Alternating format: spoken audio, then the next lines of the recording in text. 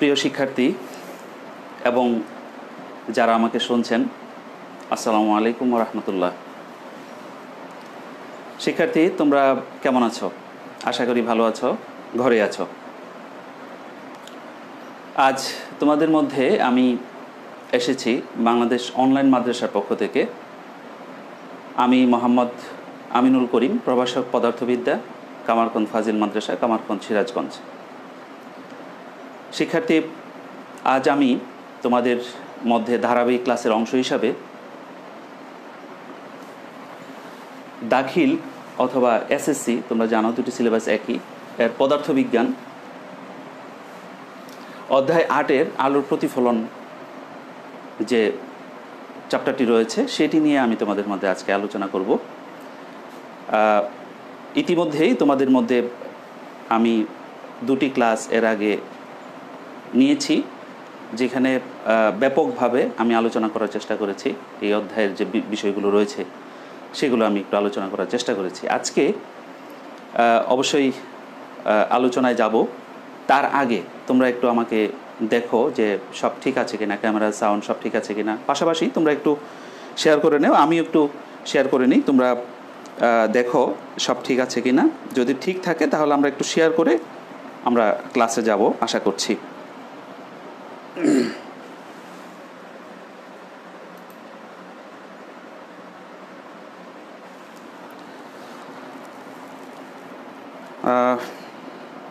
শিক্ষার্থী, তোমরা একটু রেসপন্স করো যে আসলে আমাকে সব ঠিক আছে কিনা, দেখতে পাচ্ছ কিনা।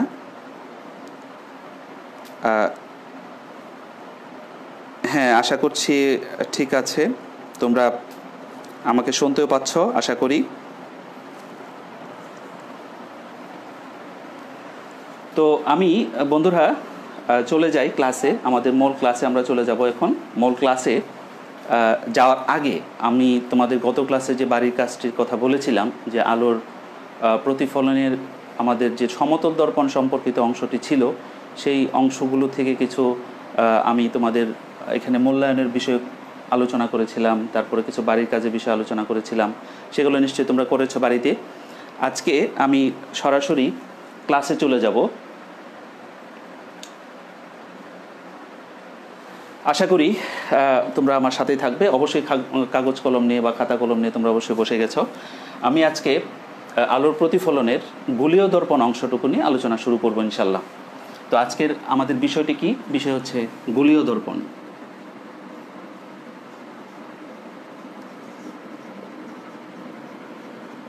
আজকের বিষয়বস্তু গোলীয় দর্পণ। বন্ধুরা, গোলীয় দর্পণ কি? গোলীয় দর্পণ কি এটা আমি একটু একটা চিত্রের সাহায্যে দেখিয়ে তারপরে আমি সংজ্ঞাতে আসি। চলো, আমরা যদি গোলীয় বলতেই বুঝতে পারছো যে একটা গোলকের কথা বলা হচ্ছে এখানে। যদি আমি একটি ফাঁপা গোলক নেই, ধরো আমি একটি গোলক নিলাম, এরকম একটা গোলক নিলাম যেটি ফাঁপা। এই গোলকটিকে আমি যদি কেটে ফেলি, অর্থাৎ এইভাবে কাটি অথবা এইভাবে কাটি, যেভাবেই কাটি না কেন দুটো ভাগে, অথবা আমি এইভাবে কাটতে পারি। কেটে এটাকে যদি আমি আলাদা করি, এটাকে ধরো আমি এটিকে আলাদা করে নিয়ে আসলাম, এই একটা এবং এই একটা, দুটি ভাগে ভাগ করে ফেললাম। ঠিক আছে বন্ধুরা? তো এই দুটি ভাগে যখন আমি ভাগ করলাম, আর তোমরা এটি অবশ্যই আঁকার সময় কী দিয়ে আঁকবে? অবশ্যই আঁকার সময় এটি কী দিয়ে আঁকবে বন্ধুরা? পেন্সিল কম্পাস ব্যবহার করবে, তাহলে সুন্দর হবে। যেহেতু একটা গোলক, আমি গোলকটা অঙ্কন করবো নিশ্চয়ই এভাবে পেন্সিল কম্পাসের সাহায্যে, এবং সেটাকেই এভাবে আমি একটা যদি এঁকে নিই এবং এভাবে যদি একটা এঁকে নিই, তাহলে দুটো ভাগে ভাগ হয়ে গেল এখানে। বন্ধুরা, আমি আসলে এই ফাঁপা গোলকটাকে আমি যদি আমরা জানি যে দর্পণ তৈরি করার জন্য আমরা জানি যে এক পৃষ্ঠ মসৃণ হতে হবে এবং অন্য পৃষ্ঠ কী হতে হবে? আমাদের সিলভারিং বা উজ্জ্বল ধাতুর প্রলেপ দিয়ে সেটাকে দর্পণ হিসাবে আমরা ব্যবহার করে থাকি। তাহলে এইখানে আমাকে কি করতে হবে? একটি পৃষ্ঠ মসৃণ রাখতে হবে, যে পৃষ্ঠে কী হবে? আলো নিয়মিত প্রতিফলন হবে। আর অন্য একটি পৃষ্ঠ, অর্থাৎ এক পৃষ্ঠ যদি আমি মসৃণ রাখি, অন্য পৃষ্ঠ কী করতে হবে? আমাকে পাড়া লাগাইতে হবে। অনুরূপভাবে এখানেও তাই, একটাকে পৃষ্ঠ আমি কি করব? মসৃণ, একটাকে আমি পাড়া লাগাবো। তো ধরি আমি এইটিকে, আমি যদি এইদিকে বাইরের পৃষ্ঠ যেটা, গোলকের বাইরের পৃষ্ঠ যেটা, সেটাকে আমি কি করলাম? পাড়া লাগাই দিলাম। আর এটির বেলায় আমি কি করলাম? ভিতরের পৃষ্ঠটা আমি পাড়া লাগিয়ে দিলাম। ভিতর বাইরে কীভাবে আসলো কথাটা, যে এই গোলকের নিশ্চয়ই বাইরের অংশ এটা, এবং ভিতরের দিক হচ্ছে এগুলো, ভিতরের দিক হচ্ছে এগুলো। তাহলে ভিতরের দিকেও আমি পাড়া লাগাইলাম, এটা হতে পারে। তাহলে বাইরের পৃষ্ঠটা কী হবে? মসৃণ। আবার বাইরের পৃষ্ঠ যেটা যদি আমি পাড়া লাগাই, তাহলে ভিতরের পৃষ্ঠটা হবে কি? মসৃণ। বন্ধুরা, এই যে ফাঁপা গোলককে মসৃণ পৃষ্ঠটাকে চিহ্নিত করে অপর পৃষ্ঠটাকে যে আমি পাড়া লাগাইলাম, যেখানে আমি কি করব? আলোর নিয়মিত প্রতিফলন ঘটাবো, এইগুলোকেই বলবো আমি গোলীয় দর্পণ। তাহলে গোলীয় দর্পণের সংজ্ঞাটা কেমন হতে পারে? আমি যদি বলি এভাবে যে কোনো ফাঁপা গোলকের যে পৃষ্ঠ রয়েছে, সেই পৃষ্ঠটাকে আমি যদি পৃষ্ঠের একটা অংশ, অর্থাৎ টোটালটা আমি নেই, একটা অংশ নিয়েছি, এটা একটা অংশ নিয়েছি, আবার এই অংশটা নিতে পারতাম, এই অংশটা নিতে পারতাম, একটা অংশকে নিয়ে যদি আমি কি করি, সেখানে মসৃণ পৃষ্ঠে আলোর নিয়মিত প্রতিফলন ঘটাতে পারি, তাহলে সেটাই কি হবে? গোলীয় দর্পণ। অর্থাৎ এটা একটা গোলীয় দর্পণ, এটা একটা গোলীয় দর্পণ। তাহলে বন্ধুরা একটু চট করে লিখে নাও খাতায়, যে কোনো ফাঁপা গোলকের পৃষ্ঠের অংশবিশেষ যদি মসৃণ হয় এবং সেখানে যদি কি হয়? আলোর নিয়মিত প্রতিফলন ঘটে, তাহলে তাকে বলা হবে গোলীয় দর্পণ। অর্থাৎ আমি বলতে চাচ্ছি, এটার এই পৃষ্ঠে কি হবে? প্রতিফলন ঘটবে, আর এটার এই পৃষ্ঠে প্রতিফলন ঘটবে। বন্ধুরা, এখান থেকে কিন্তু আমরা একটা বিশেষ জিনিস লক্ষ্য করি, যদি যে এই অংশটা আর এই অংশটা, এই দুটার মধ্যে একটা পার্থক্য রয়েছে। একটা বাইরের পৃষ্ঠ প্রলেপ লাগানো আর একটা ভিতরের পৃষ্ঠ প্রলেপ লাগানো। তাহলে নিশ্চয়ই দুটি নামকরণের দিক দিয়ে দুই রকম হওয়ার কথা, ঠিক কিনা বন্ধুরা? বলো তো কি হতে পারে? হ্যাঁ, এই দর্পণটিকে এবং এই দর্পণটিকে আমরা আলাদা নামে চিহ্নিত করব। এটিকে বলবো আমরা অবতল দর্পণ, এটিকে বলবো আমরা উত্তল দর্পণ। তাহলে আমি যদি গোলীয় দর্পণের, তাহলে দুটি অংশ, তাহলে আমি এটাকে কি লিখতে চাচ্ছি? অবতল দর্পণ, আর এটিকে বলবো আমরা উত্তল দর্পণ। দুটি গোলীয় দর্পণ, বাট দুটোকে আমরা দুই ভাগে ভাগ করেছি। একটিকে গোলীয় দর্পণকে আমি দুই ভাগে ভাগ করেছি। তাহলে অবতল দর্পণের সংজ্ঞাটা কি হবে? উত্তল দর্পণের সংজ্ঞাটা কি হবে? এখান থেকে আমরা লিখতে পারি দুটি গোলীয় দর্পণ। তাহলে আমি এভাবে লিখতে পারি কিনা, যে কোনো গোলকের বা ফাঁপা গোলকের যদি ভিতরের পৃষ্ঠ কি থাকে? মসৃণ, আর বাইরের পৃষ্ঠে কি থাকে? পাড়া লাগানো থাকে, এবং তাতে আলোর নিয়মিত প্রতিফলন ঘটে। অথবা আমি এভাবে বলি যে কোনো ফাঁপা গোলকের যদি বাইরের পৃষ্ঠ পাড়া লাগানো থাকে এবং ভিতরের পৃষ্ঠ মসৃণ থাকে, যেখানে আলোর নিয়মিত প্রতিফলন ঘটে, তাকে আমরা অবতল দর্পণ বলবো। এবং অন্যদিকে আমরা যদি বলি কোনো ফাঁপা গোলকের অংশবিশেষ এর ভিতরের পৃষ্ঠ কি পাড়া লাগানো থাকে এবং বাইরের পৃষ্ঠ মসৃণ থাকে, যেখানে আলোর নিয়মিত প্রতিফলন ঘটবে, তাকে বললো উত্তল দর্পণ। এটাকে আরও সুন্দর করে বলা যায়, আমরা এই যে ভিতরের পৃষ্ঠটা, ভিতরের যে বাঁকা অংশটা, এই পৃষ্ঠটাকে সাধারণত আমরা বলি অবতল পৃষ্ঠ। কি পৃষ্ঠ? অবতল পৃষ্ঠ। আর এই যে বাইরের পৃষ্ঠটা, সেটাকে বলি আমরা উত্তল পৃষ্ঠ। বন্ধুরা মনোযোগ দাও, হয়ে যাবে একেবারে সহজ। কি? কোনো ফাঁপা গোলকের অংশ অবতল পৃষ্ঠ, ফাঁপা গোলকের পৃষ্ঠের অবতল অংশ যদি কি হয়? মসৃণ হয় এবং সেখানে আলো নিয়মিত প্রতিফলন ঘটে, তাকে অবতল দর্পণ বলে। আর যদি কি বলি আমরা, কোনো ফাঁপা গোলকের অংশ বিশেষের যদি বাইরের পৃষ্ঠ না বলে যদি বলি উত্তল পৃষ্ঠ মসৃণ হয় এবং তাতে আলো নিয়মিত প্রতিফলন ঘটে, তাকে কি বলবো আমরা? অবশ্যই উত্তল দর্পণ বলবো। বন্ধুরা, আশা করি বুঝতে পারছো তোমরা। তো তাহলে আমি গোলীয় দর্পণ কাকে বলে, গোলীয় দর্পণটা আসলে কি, কিভাবে তৈরি হয়, এবং সেটিকে উত্তল এবং অবতল দর্পণ দুটি নিয়ে আমরা সংজ্ঞা পর্যন্ত আমরা এসেছি। তোমাদের যদি কোনো প্রশ্ন থাকে তাহলে কমেন্টসে লিখো, তাহলে আমি চেষ্টা করব ক্লাস চলাকালীন সময়েই আমি উত্তরগুলো করার চেষ্টা করব ইনশাল্লাহ।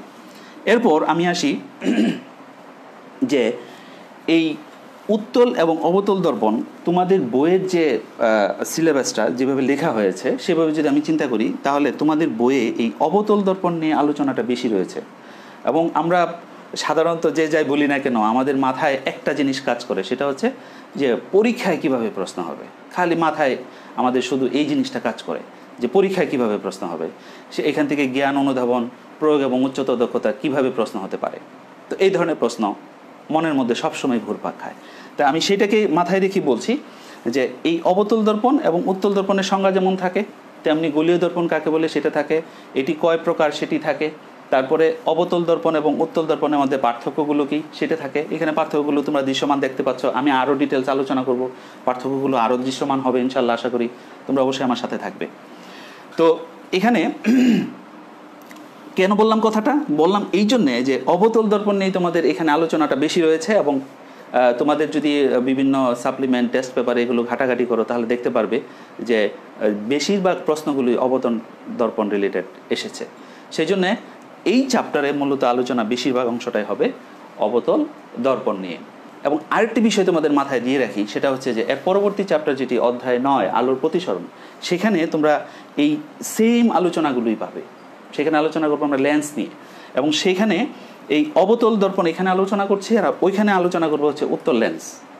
অর্থাৎ অবতল দর্পণের সাথে উত্তল লেন্সের বেশ ভালো একটি মানে সামঞ্জস্য করে পড়ার মতো একটি বিষয় রয়েছে। সেই জন্যে তোমরা এই অবতল দর্পণ সম্পর্কিত বিষয়গুলো যেগুলো আলোচনা করবো অবশ্যই খুব মনোযোগ সহকারে লিখবে এবং আত্মস্থ করার চেষ্টা করবে, বোঝার চেষ্টা করবে। বুঝে পড়লেই তুমি যে কোনো প্রশ্নের আনসার আশা করি করতে পারবে। বন্ধুরা, তাহলে আমি পরের অংশে যাই। যে এখানে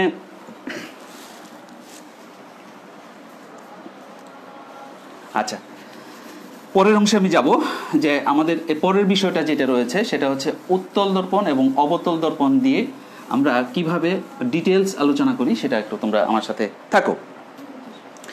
তো আমাদের তাহলে আলোচনার শীর্ষে কি থাকবে? আলোচনার শীর্ষে থাকবে হচ্ছে অবতল দর্পণ। বন্ধুরা, আমি অবতল দর্পণ নিয়ে তাহলে একটা আলোচনা শুরু করে দিই। আমাদের এখানে কিছু রিলেটেড বা প্রাসঙ্গিক কিছু সংজ্ঞা রয়েছে, সেই সংজ্ঞাগুলো নিশ্চয়ই তোমরা আমার সাথে লিখবে, লিখে বোঝার চেষ্টা করবে। আমি একটু চেষ্টা করি তোমাদেরকে বিষয়টা বোঝানোর জন্য। তাহলে বন্ধুরা আমার সাথে থাকো। দেখো তো এইটি কি দর্পণ এঁকেছি, আমাকে একটু বলো তো কি দর্পণ আঁকলাম? এটি একটি গলীয় দর্পণ অবশ্যই, এবং যেহেতু বাইরের পৃষ্ঠ অমসৃণ, বা আমি যেটাকে বলবো যে ভিতরের পৃষ্ঠ কি মসৃণ, বাইরের পৃষ্ঠটা পাড়া লাগানো, বা অবতল পৃষ্ঠ মসৃণ, সুতরাং এটি কি দর্পণ? অবশ্যই অবতল দর্পণ। তাহলে আমি এটি নামকরণ করি এম ড্যাশ, এটা অবতল দর্পণ। ঠিক আছে বন্ধুরা, এখান থেকে আমি ধাপে ধাপে কিছু সংজ্ঞা আমাদের লাগবে, সেই সংজ্ঞাগুলো আমি একটু লিখে নিই, তোমরা একটু আমার সাথে লিখো সবাই।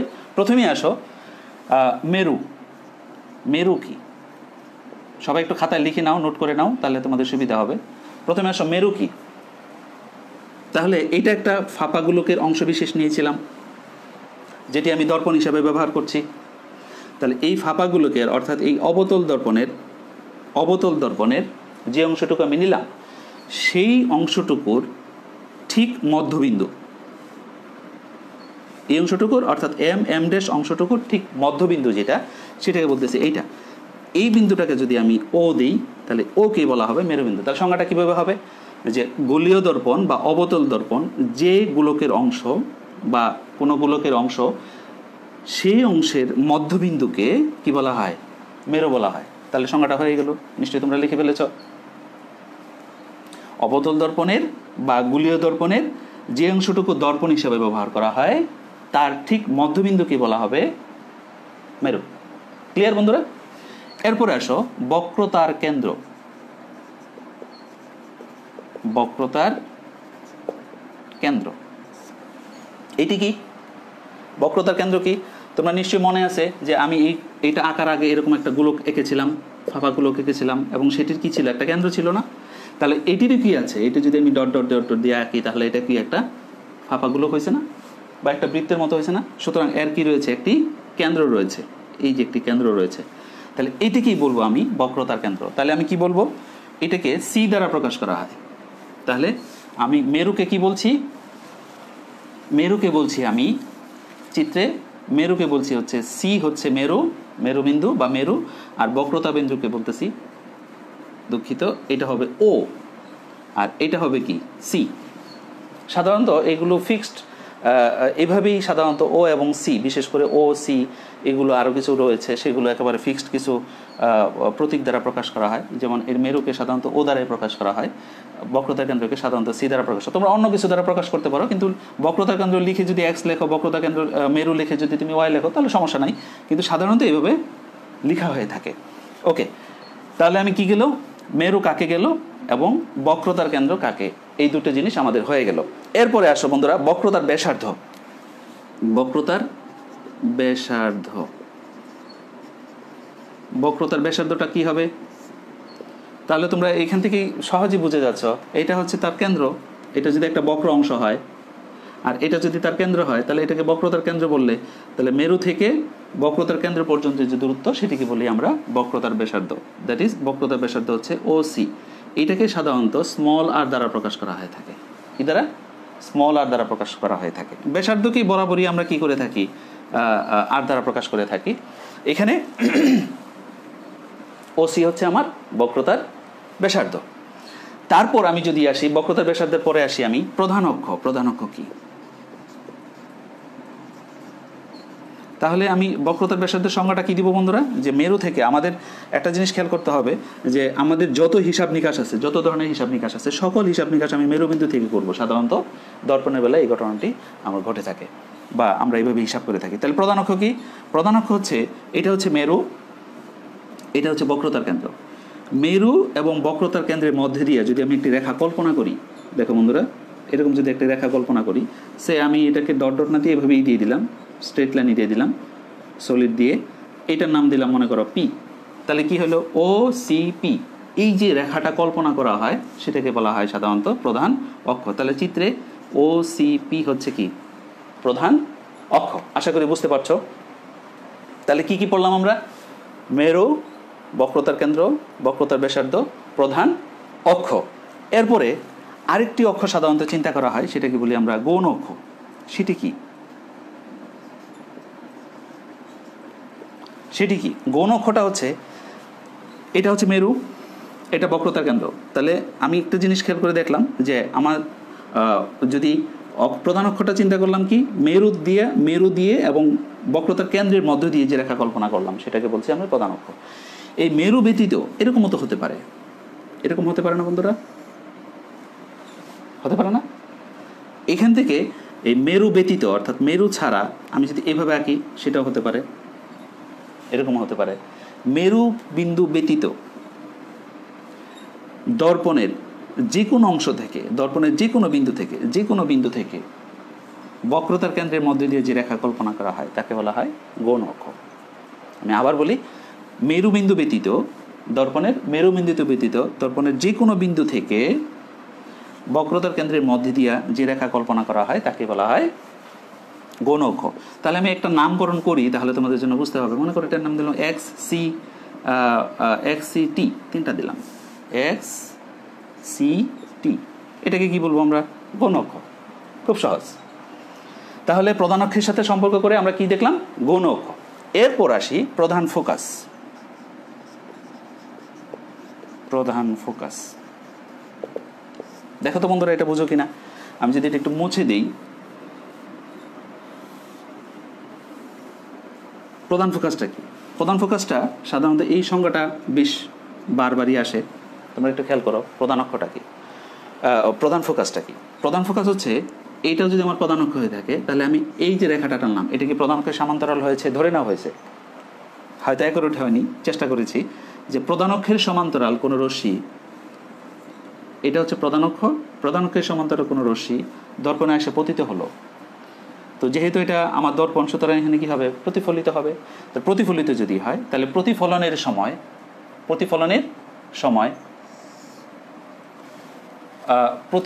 সময় খেয়াল করে দেখো, এটা যখন প্রতিফলন হয়, প্রতিফলনের নিশ্চয় নিয়ম আছে, সেই নিয়ম অনুযায়ী কি হবে? প্রতিফলন হবে, হবে কি না? তো আলোক সে আপতিত হলো, এটা কি হলো? প্রতিফলিত হলো। তাহলে প্রধান অক্ষের সমান্তরাল কোনো রশ্মি দর্পণে আপতিত হওয়ার পর প্রতিফলনের সময় প্রধান অক্ষকে যে বিন্দুতে ছেদ করে, অর্থাৎ এই বিন্দুটা, এটাকে বলছি আমরা প্রধান ফোকাস। ক্লিয়ার কিনা বন্ধুরা? আমি আবার বলি, প্রধান অক্ষের সমান্তরাল কোনো রশ্মি দর্পণে আপতিত হওয়ার পর প্রতিফলনের সময় প্রধান অক্ষকে যে বিন্দুতে ছেদ করে সেই বিন্দুটাকে বলবো আমরা প্রধান ফোকাস। তাহলে চিত্রে F হচ্ছে প্রধান ফোকাস। যেহেতু প্রধান ফোকাস কথাটা আসছে, সুতরাং ফোকাস দূরত্ব কী জিনিস সেটা আমরা একটু শিখে নেই। ফোকাস দূরত্ব এটা কি হবে? আমি আগে বলেছি, মনে করে দেখো, বক্রতার ব্যাসার্ধের বেলায় যে কোনো হিসাব নিকাশ শুরু করতে হবে কোত্থেকে? মেরুবিন্দু থেকে। তাহলে মেরু থেকে প্রধান ফোকাস পর্যন্ত যে দূরত্ব সেটা কি বলবো আমরা? অর্থাৎ আমি এটি কি বলতেছিলাম হচ্ছে বক্রতার ব্যাসার্ধ আর, এখন আমি এটিকে বলবো হচ্ছে প্রধান ফোকাস দূরত্ব এফ। এটাকে এফ দ্বারা প্রকাশ করা হয়ে থাকে। তাহলে আমি বলবো কি ও এফ সমান হচ্ছে কি ফোকাস দূরত্ব, যেটাকে স্মল এফ দ্বারা প্রকাশ করে থাকি। তাহলে বন্ধুরা এখানে আমি কি দেখলাম হচ্ছে প্রধান ফোকাস কি, ফোকাস দূরত্ব কি। ঠিক আছে, এরপরে আসো ফোকাসের সাথে সম্পর্কিত করে আরও দু একটি সংজ্ঞা রয়েছে। এবার পড়বো আমরা হচ্ছে ফোকাস তল। খেয়াল করো, এইটা কি প্রধান ফোকাসের লম্ব বরাবর। খেয়াল করো বন্ধুরা, আমি একটু মুছে দিলে বোধহয় ভালো হয়, কারণ তোমাদের হিজিবিজি হয়ে যাবে। তোমরা একটু খাতায় তুলে নাও আমার সাথে সাথে, সুবিধা হবে। এইখানে যদি আমি এইভাবে একটা তল কল্পনা করি, খেয়াল করো তো বন্ধুরা, করা যায় না? তলগুলো আসলে কেন কল্পনা করছি? কারণ এইখানে আমি বিম্ব পাবো। বিভিন্ন সময় আমি চিত্র আঁকার সময় দেখবো যে বিম্ব পাবো। তখন এইসব জায়গায় কি পাওয়া যাবে? বিম্ব পাওয়া যাবে। তখন আমি এটাকে চিহ্নিত করব কি দিয়ে? সেই জন্যে আমরা এই সংজ্ঞাগুলো আগে জেনে নিচ্ছি। তাহলে প্রধান ফোকাসের লম্ব বরাবর সেটা আমার কি হতে পারে? নিচেও হতে পারে, উপরেও হতে পারে। প্রধান ফোকাসের লম্ব বরাবর যে তল কল্পনা করা হয়, আমি একটু নামকরণ করি। কি দিয়ে নামকরণ করা যায়? অনেক কিছু তো হয়ে গেছে নামকরণ, দেখে করতে হবে। কিউ আর এস টি হয়ে গেছে। আমি যদি ভি দিই তাহলে কি হবে? তাহলে আমি ফোকাস তল কি লেখা যায়? কিউ আর এস ভি, এটা হচ্ছে ফোকাস তল। তাহলে প্রধান ফোকাসের লম্ব বরাবর যে তল কল্পনা করা হয় তাকেই বলা হয় কি? ফোকাস তল। তাহলে এটা একটা তল, জাস্ট এইটুকু বললেই হচ্ছে। এই হচ্ছে মোটামুটিভাবে 1 2 3 4 5 6 7 8টি সংজ্ঞা। 8টি সংজ্ঞা তোমার খুব ভালো করে জানতে হবে, কারণ এটি নিয়ে আমরা যখন রশ্মিচিত্র অঙ্কন করব, অনেক কাজ আছে এগুলো নিয়ে, তখন আমার এই জিনিসগুলো অবশ্যই লাগবে। তো বন্ধুরা, আশা করি বুঝতে পেরেছ এই জিনিসগুলো। মেরু, বক্রতার কেন্দ্র, বক্রতার ব্যাসার্ধ, প্রধান অক্ষ, গৌণ অক্ষ, প্রধান ফোকাস দূরত্ব, ফোকাস তল। ঠিক আছে বন্ধুরা? আচ্ছা, আমি একটা জিনিস যদি বলি তোমাদেরকে, তোমরা একটু খেয়াল করো। এই ও থেকে এফ পর্যন্ত বলছি আমি ফোকাস দূরত্ব, আবার ও থেকে সি পর্যন্ত বলছি আমি বক্রতার ব্যাসার্ধ। এই ও এফ এবং এফ সি, এই দুটো আমি যে আঁকাতেই মনে হচ্ছে যে আমি প্রায় বোধহয় কাছাকাছি, এইটুকু যতটুকু, এইটুকু ততটুকু। অর্থাৎ আমি বলতে চাচ্ছি ও সি এর মাঝখানে আমি এফটা আঁকার চেষ্টা করেছি। এটা একটি কারণ আছে বন্ধুরা। আলো তার নির্দিষ্ট কিছু নিয়ম অনুযায়ী এক জায়গা থেকে আরেক জায়গায় কি হয়, প্রতিফলিত হয় বা চলাচল করে, নিয়মের বাইরে কিন্তু না। তো এখানেও কিছু নিয়ম অনুযায়ী সে যাবে। যেমন আমরা সমতল দর্পণে দেখেছি যে আপতিত রশ্মি এবং প্রতিফলিত রশ্মি মধ্যবর্তী কি হয়েছিল? অবিলম্ব হয়েছিল। আপতন কোণ আর প্রতিফলন কোণ কি ছিল? সমান ছিল। এখানেও কিন্তু সেই রকম ঘটনাই ঘটবে। তো সেইগুলো যদি আমরা মাথায় রাখি, তাহলে প্রমাণ করা যায় যে ওএফ এবং এফসি এই দুটা পরস্পর সমান। অর্থাৎ আমি বলতে চাচ্ছি এই বক্রতার ব্যাসার্ধ আর এর অর্ধেক হচ্ছে এফ, অর্থাৎ এফ ইকুয়াল r/2। এই জিনিসটা এখান থেকে প্রমাণ করা যায়। তো চলো বন্ধুরা, আমি আজকে এই প্রমাণটি দিয়ে তোমাদের আজকের পড়া শেষ করব। চলো আমার সাথে দ্রুত আমি একটু চেষ্টা করি প্রমাণটি তোমাদের মধ্যে উপস্থাপন করার জন্য। তোমাদের বইয়ে বিষয়টি রয়েছে, তোমাদের সিলেবাসের অন্তর্ভুক্ত বিষয়, সুতরাং এটি ভালো করে বুঝতে হবে এবং পড়তে হবে। এটি আমাদের পরবর্তীতে হয়তো কাজে লাগবে। তো চলো বন্ধুরা, আমি শুরু করি। যে আমরা কি প্রমাণ করব বললাম? যে ফোকাস দূরত্ব বক্রতার ব্যাসার্ধের অর্ধেক, অর্থাৎ এফ ইকুয়াল r/2। আমি আবার একটু লিখে রাখি, কি প্রমাণ করব? এফ ইকুয়াল r/2, অথবা এটাকে এভাবে আমরা চিন্তা করতে পারি r ইকুয়াল কি 2f, অর্থাৎ ফোকাস দূরত্বকে যদি তুমি দ্বিগুণ করো তাহলে কি হবে? বক্রতার ব্যাসার্ধের সমান হবে। চলো আমি একটু চেষ্টা করি তোমাদেরকে বিষয়টি বোঝানোর জন্য।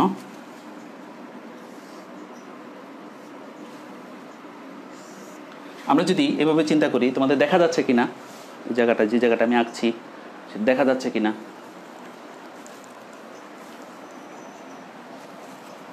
একটু মোটা করে আঁকি।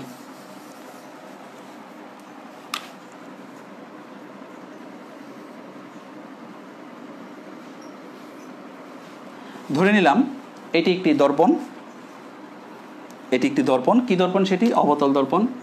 আমি একটি নাম দিলাম হচ্ছে এম ড্যাশ, এবং অবশ্যই এটা কি বললাম? অবতল দর্পণ। আমরা উত্তল দর্পণ সম্পর্কিত কিছু বিষয় পড়ব, সেটা আমি আসছি পরে। তো এটি একটি অবতল দর্পণ। দর্পণের মেরু হচ্ছে কি? আমি দিলাম ও। বন্ধুরা একটু ভালো করে খেয়াল করো। আচ্ছা, মেরু এম দিলাম, পি দিলাম, ও দিতে পারি, ও দিতে পারি, যেহেতু আমি আগে ও দিয়েছি সুতরাং ওই দিই। তাহলে এম ও এম ড্যাশ একটি কি? আমার অবতল দর্পণ। এবং এখানে আমি বক্রতার কেন্দ্রটা আগে নিয়ে নিই, বক্রতার কেন্দ্রটা নিয়ে নিই। খেয়াল করো বন্ধুরা, বক্রতার কেন্দ্র যদি আমার হয় সি, সে আমি এটা বক্রতার কেন্দ্র সি, তোমরা জানো বক্রতার কেন্দ্র হচ্ছে সি। তাহলে প্রধান অক্ষের সমান্তরাল যদি একটি রশ্মি আঁকি আমরা, তাহলে এটা আমরা একটু আগেই পড়ছি। প্রধান অক্ষের সমান্তরালে একটা রশ্মি আসলে কি হবে? সে কি করবে? প্রধান অক্ষের সমান্তরাল আসলো, প্রধান অক্ষের সমান্তরাল মনে করো এখানে এটা এসে দর্পণে আমার এম বিন্দুতে এসে আপতিত হলো। এখন এইখান থেকে আমি একটি বিন্দু যোগ করলাম। তাহলে আমি আগেই জানি যে এটাকে বলছি আমরা বক্রতার ব্যাসার্ধ। মনে আছে নিশ্চয়ই? এটা যদি বক্রতার ব্যাসার্ধ হয় তাহলে এটাও বক্রতার ব্যাসার্ধ। আর আমরা জানি এটা কি কেন্দ্র, আর এটা হচ্ছে বৃত্তের যদি চাপ হয় তাহলে কেন্দ্র থেকে বৃত্তের চাপের উপর কি হবে? কেন্দ্র থেকে বৃত্তের চাপের উপর সংযোগকারী রেখা কি হয়? সবসময় কি হয় বন্ধুরা? লম্ব হয়। তাহলে আমি যদি এটা আপতিত রশ্মি ধরি, মনে করে দেখো সমতল দর্পণে আমরা শিখেছিলাম যে এটা হচ্ছে আপতিত রশ্মি, এটা যদি আমার অভিলম্ব হয় তাহলে নিশ্চয়ই এই কোণের সমান করে এখানে কি করতে হবে? আমাকে আরেকটা রশ্মি আঁকতে হবে, যেটাকে আমরা কি বলবো? প্রতিফলিত রশ্মি। ধরলাম যে সে এই বরাবর গিয়েছে।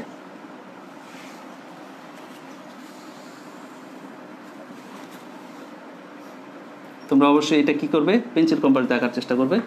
যাক, আমি চেষ্টা করেছি, তোমরা এই। তাহলে আমরা সংজ্ঞানুসারে এটার নাম কি বলবো? এফ। সংজ্ঞানুসারে এটি কি নাম বলবো? এফ। এটার নাম বলবো আমরা এফ বিন্দু। তাহলে এটা আপতিত রশ্মি, এটা প্রতিফলিত রশ্মি, এটা হচ্ছে অভিলম্ব, এবং এটি কি? এটা যদি আপতন কোণ হয়, এটা যদি আপতন কোণ আই হয় তাহলে এটা প্রতিফলন কোণ কি? আর। এটুকু ক্লিয়ার কিনা বন্ধুরা? আমরা কি প্রমাণ করব? প্রমাণ করব হচ্ছে এফ ইকুয়াল আর বাই 2, অর্থাৎ বলবো প্রমাণ করব যে এইটুকু যদি হয় আর, তাহলে এইটুকু হবে এফ, এবং এই দুটোর মধ্যে সম্পর্ক কি? সি এবং ও এর ঠিক মধ্যবিন্দু হবে এফ। তাহলে কি হবে? বক্রতার ব্যাসার্ধেও এর অর্ধেক হবে কি? ফোকাস দূরত্ব, অথবা ফোকাস দূরত্ব বক্রতার ব্যাসার্ধের অর্ধেক। এই জিনিসটা আমরা প্রমাণ করব। তো এইটুকু পর্যন্ত আমার ক্লিয়ার। আচ্ছা বন্ধুরা, আমি এখানে যদি একটা নামকরণ করি, এ নাম দিলাম, তাহলে এটা কি হলো? এ এম, আর এটা হলো কি? ও সি বা সিও। আচ্ছা, একটু দেখো, আমি এটুকু পর্যন্ত এই আই কোণ এবং আর কোণ এটা প্রতিফলন নিয়ম অনুসারে কিন্তু আমরা প্রমাণ হয়ে গেছে, এটা অলরেডি আমরা আগে থেকে জানি। যদি আমি এইটাকে এমসিটাকে আমি যদি বলি কি? বক্রতার ব্যাসার্ধ, এবং এটা যদি কি হয়? বৃত্তের এই চাপের উপর এখান থেকে লম্ব হয়, জ্যামিতিক সূত্র অনুসারে তোমরা জানো। এবার আমি একটু দেখো এখানে আসি যে এম সমান্তরাল এম রশ্মিটা সমান্তরাল যদি করি সিও, তাহলে কি হয়? এম আর সিও কি? পরস্পর সমান্তরাল, এবং এমসি হচ্ছে তাদের ছেদক। এমসি যদি কি হয়? ছেদক হয়, তাহলে কি হবে? এমসি যদি ছেদক হয় তাহলে দেখো তো এ এম সি, এটা কিন্তু আমি আগে একটু লিখে নিই। আমি আগে যে কথাটা বলেছি, এ এম সি এই কোণ সমান কি হবে? এ এম সি এই কোণ সমান কি হবে? C M F. এটা কিন্তু সমান হবে সি এম এফ, এটা কিন্তু সমান হবে। কেন? ওই যে আমি একটু আগে বলেছি যে আলোর প্রতিফলনের নিয়ম অনুসারে এটা হবে। ঠিক আছে বন্ধুরা, এটা আমি আগে লিখে নিলাম। আচ্ছা, তারপর বলতেছি এম সমান্তরাল সিও বা ওসি, এবং এমসি হচ্ছে তাদের ছেদক। তাহলে যদি দুটি সরলরেখাকে, সমান্তরাল সরলরেখাকে আরেকটি সরলরেখা যদি ছেদ করে, তাহলে ছেদকের বিপরীত পাশে যে কোণগুলো আছে এই কোণগুলোকে কি কোণ বলে বন্ধুরা? হ্যাঁ, ঠিকই বলেছ, একান্তর কোণ। তাহলে এই কোণ আর এই কোণ কি একান্তর কোণ দ্বয় পরস্পর সমান। তাহলে আমি লিখতে পারি এই AMC এই কোণটা, দেখো তো AMC এই কোণটা MCF এই দুটা কি পরস্পর সমান। কি কারণে সমান? আমরা জানি একান্তর কোণ বলে এটি সমান। আশা করি বুঝতে পেরেছ। অর্থাৎ আমি বলতে চাচ্ছি, আগে বলেছিলাম হচ্ছে আই কোণ আর আর কোণ সমান, এই দুইটা কোণ সমান। এখন বলতেছি এই কোণ এবং এই কোণ পরস্পর সমান। আচ্ছা, এই কোণ আর এই কোণ যদি সমান হয়, এটা যদি আই হয় তাহলে এটা কি অবশ্যই আই হবে। এখন খুব সহজ, এখন যদি আমি এই ত্রিভুজটা চিন্তা করি, দেখো তো এই যে ত্রিভুজটার নাম কি? ত্রিভুজ MCF। এই ত্রিভুজে আসি, যদি MCF এই ত্রিভুজটাতে যদি আসি, এই ত্রিভুজের মধ্যে কিন্তু অলরেডি আর কোণ এবং আই কোণ সমান। আমরা প্রতিফলনের নিয়ম অনুসারে জানি, সূত্র অনুসারে জানি আই এবং আর পরস্পর সমান। তাহলে আমি এটাকে লিখতে পারি কি, এই দুইটা কোণ সমান, অর্থাৎ CMF দেখো তো সমান কি, CMF সমান কি হবে? MCF। তাহলে এই দুইটা কোণ যদি সমান হয়, তাহলে সমান সমান কোণের বিপরীত বাহুগুলো কি অবশ্যই সমান। অর্থাৎ আমি বলতে চাচ্ছি এই বাহুটা আর এই বাহুটা কি পরস্পর সমান। অর্থাৎ এইটাকে আমি কি বলতে পারি? সমদ্বিবাহু ত্রিভুজ বলতে পারি। তাহলে সমদ্বিবাহু ত্রিভুজ হিসাবে আমি কি লিখতে পারি? MF সমান কি FC। MF সমান হচ্ছে FC। ক্লিয়ার বন্ধুরা? তোমরা বুঝতে পারছো কি আমার কথাটা, আমি কি বলার চেষ্টা করছি? ক্লিয়ার কি না?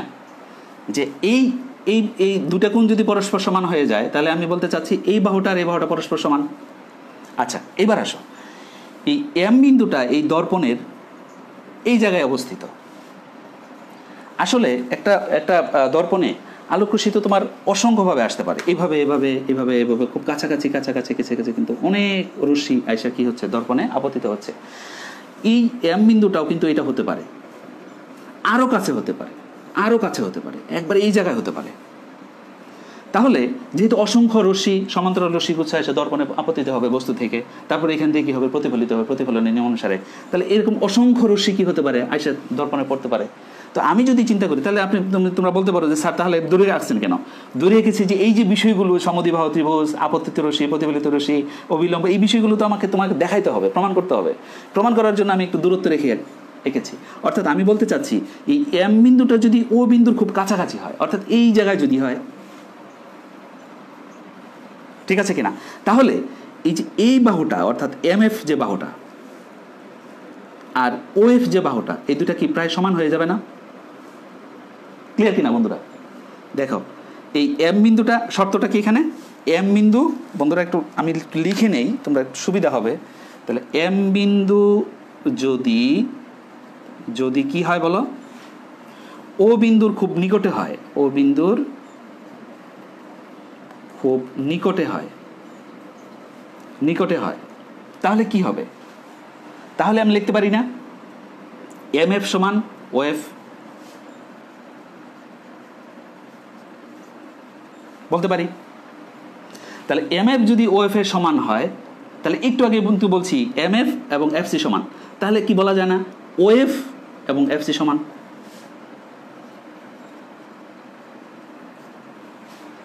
তাহলে OF এবং FC যদি সমান হয়, তাহলে F কি OC এর মধ্যবিন্দু না?